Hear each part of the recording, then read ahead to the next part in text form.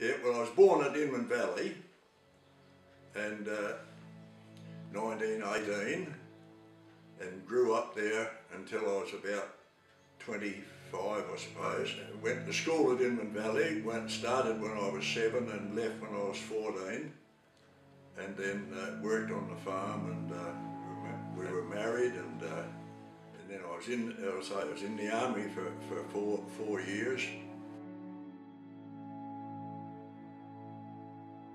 After we came out of the army, we came back to Inman Valley. I was on a dairy, and about 1952, I got up one morning to milk the cows and found I couldn't walk and had polio. I'd always boasted you'd never get me off the land, but the Lord had other plans. We moved to Adelaide, and I was confined to bed for 4 months and told I'd never walk again. But I was wonderfully healed by the Lord for a purpose. As far as my Christian experience goes, I was converted at the age of 17 in a very strange place in the Victor Harbour Picture Theatre.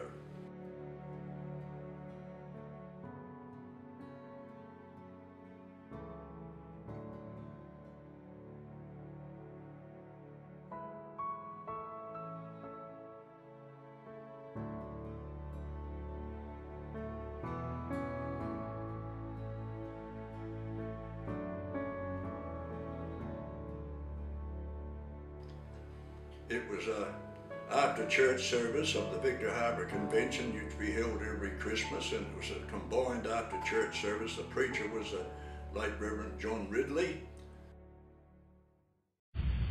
The Lord Jesus Christ came into the world to save sinners. And there is no doubt about it that he came to save all men, because all have sinned and come short of the glory of God.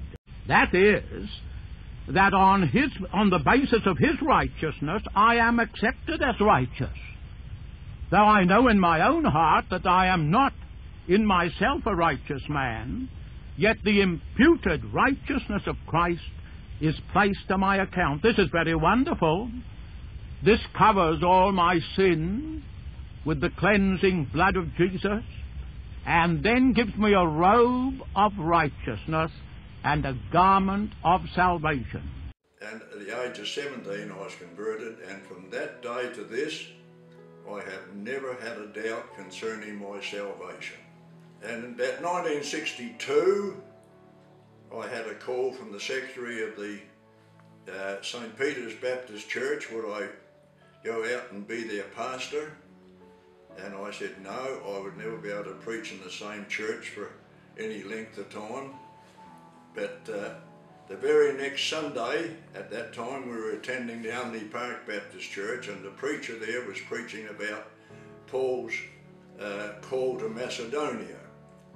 And the preacher, he just about looked at me and said, in 12 months' time, is the Lord calling you to do something, and in 12 months' time will you be able to say what Paul said? I was not disobedient to the heavenly vision, and I went home that night and rang the secretary and said, I'll come out and see you. And we had 5 years there as pastor of the St. Peter's Baptist Church. A wonderful time, a number of conversions and young people. And then immediately after that, the Parkside Baptist Church, their minister had to resign because of ill health, and they asked me to go there for 6 months while they got somebody else. I ended up there for another 5 years.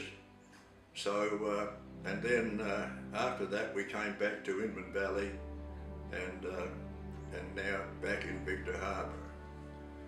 So I'd been, and I began preaching around the age of 20, so it's well over 70 years I've been a preacher, and the Lord has never failed to get, when he gives a message, to support and uphold, and you feel it's the Lord's message.